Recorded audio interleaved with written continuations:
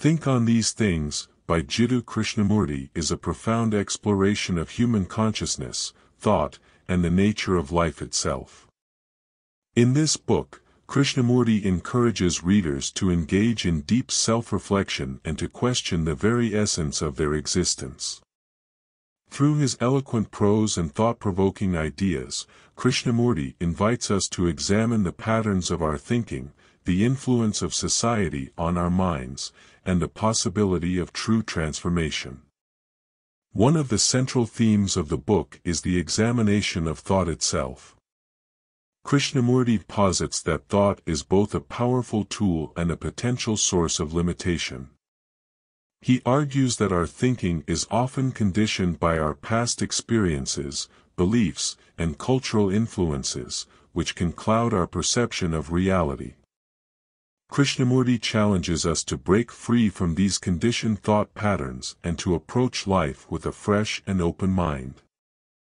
Krishnamurti emphasizes the importance of self-awareness as a means to understand and transcend the limitations of thought. He suggests that by observing our thoughts without judgment or attachment, we can gain insight into the nature of our consciousness. This process of self-inquiry, according to Krishnamurti, can lead to a profound transformation in our understanding of ourselves and the world around us.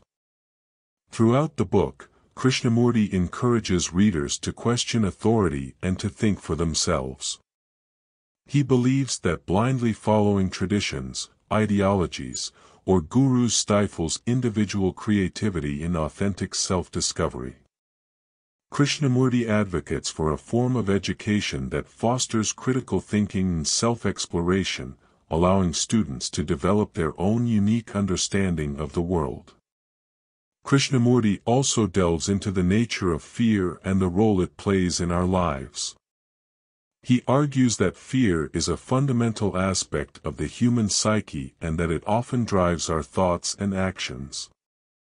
Whether it is the fear of the unknown, the fear of death, or the fear of social disapproval, Krishnamurti suggests that fear can imprison our minds and prevent us from living fully.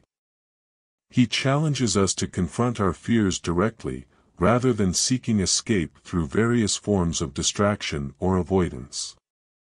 The author's exploration of freedom and authority is particularly thought-provoking. Krishnamurti contends that true freedom is not the absence of external constraints but the liberation of the mind from all forms of authority, including religious, political, and psychological. He believes that when individuals rely on external authorities to dictate their beliefs and actions, they forfeit their autonomy and become passive conformists. Krishnamurti urges us to take full responsibility for our lives and to question all forms of authority, both external and internal. Krishnamurti's writing style is contemplative and philosophical, characterized by its clarity and simplicity. He employs a Socratic method of questioning, encouraging readers to engage in a dialogue with themselves as they ponder the profound issues he raises. His prose is poetic at times, conveying a sense of wonder and awe about the mysteries of existence. Think on These Things is not a book with easy answers or a one-size-fits-all approach to life's questions.